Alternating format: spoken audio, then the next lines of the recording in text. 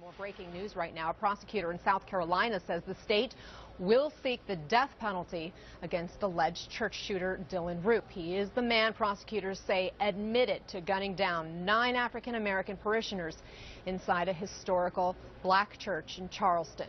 Roof, who is white, faces 33 federal counts, including murder as well as hate crimes. Let's bring in CNN legal analyst and criminal defense attorney Philip Holloway. First, explain what needs to be argued in court to meet the death penalty standard in South Carolina, Philip.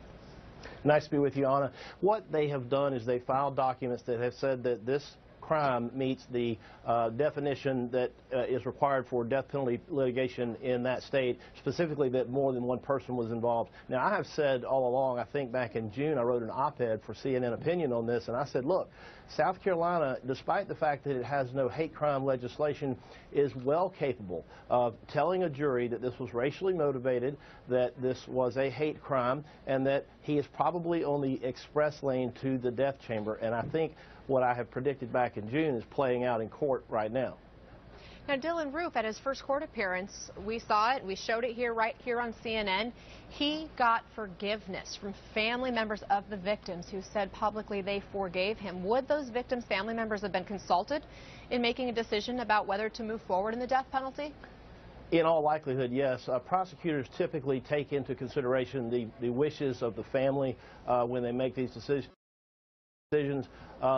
For example, in the James Holmes trial that I know that you followed very closely, in Colorado, a lot of those family members opposed the state seeking the death penalty. Now, there's a big difference between Colorado and South Carolina. Colorado rarely uses the death penalty. South Carolina is much more likely to. In fact, you had the governor coming out right at the time and saying, look, this is a death penalty case. In addition, I think it's probably too soon. I know the federal government has weighed in and they filed charges, but I feel that it's most appropriate for South Carolina to prosecute this case. I think they can seek the death penalty. I think they will get the death penalty. Guilt or innocence is a foregone conclusion, and I do think a jury probably would vote to send him to the death chamber.